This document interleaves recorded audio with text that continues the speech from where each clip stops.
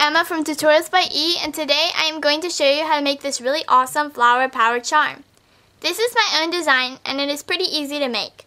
You are going to need 8 A-color bands. I'm using the jelly turquoise, 9 B-color bands. I'm using the opaque pink, and 8 C-color bands. I'm using jelly purple.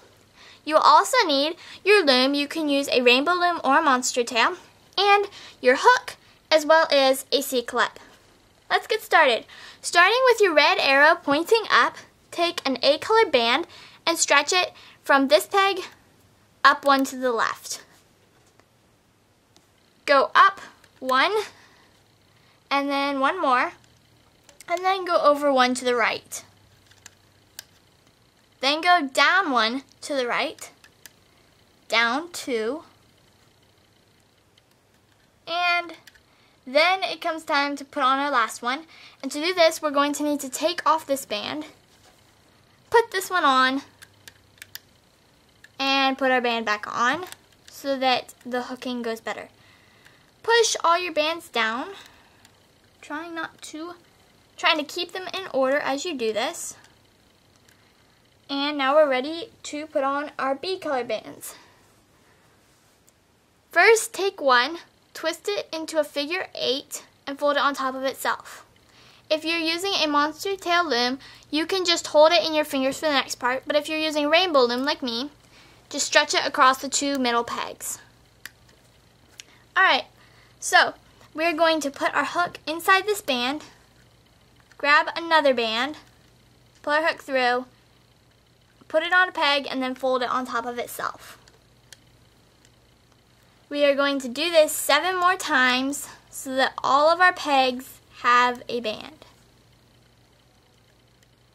After you put on the first one, if you're using a monster tail loom, then you can just let it hang there and it should be okay as you put on the other ones. It's also helpful to twist your loom around as you work.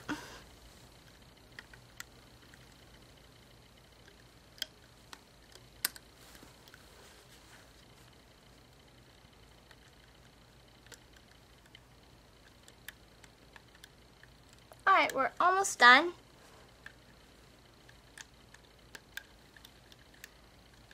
And now we are to our last one. It does not matter in what order you do these. There. Alright, now that's done. We are going to push all these bands down and put on our next layer. Using your C-color bands, make capping bands by taking a band, twisting it into a figure 8 and folding it on top of itself, and then putting it on a peg. We're going to do this 7 more times so that all of our pegs have a band.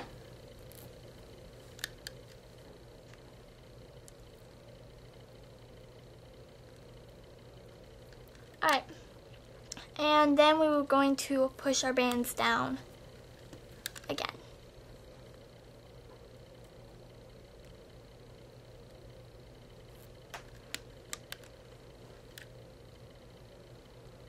These will form the outer petals on our flower, and they look nice.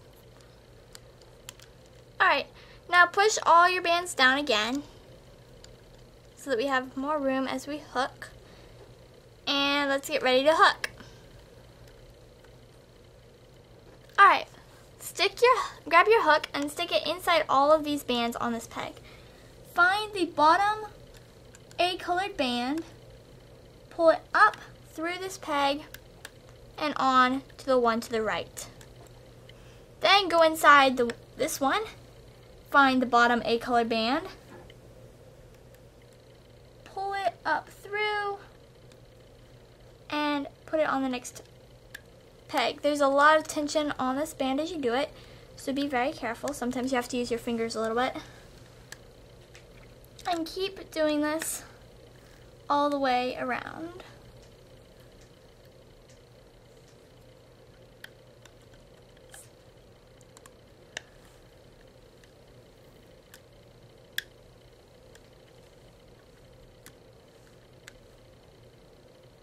bands really like to stick on to the sides of the pegs sometimes, so it can be a bit hard.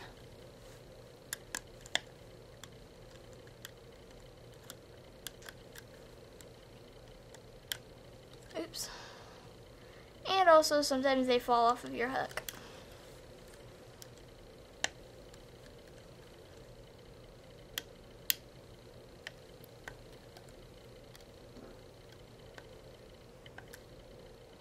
And now we are almost done.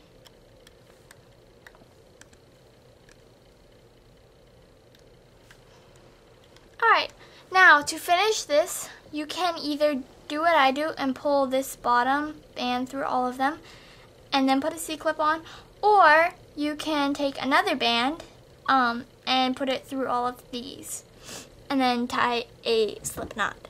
But I'm just going to put my hook into all of these, grab the bottom band, and pull it up through all of the other ones. And then I'm going to put on my C-clip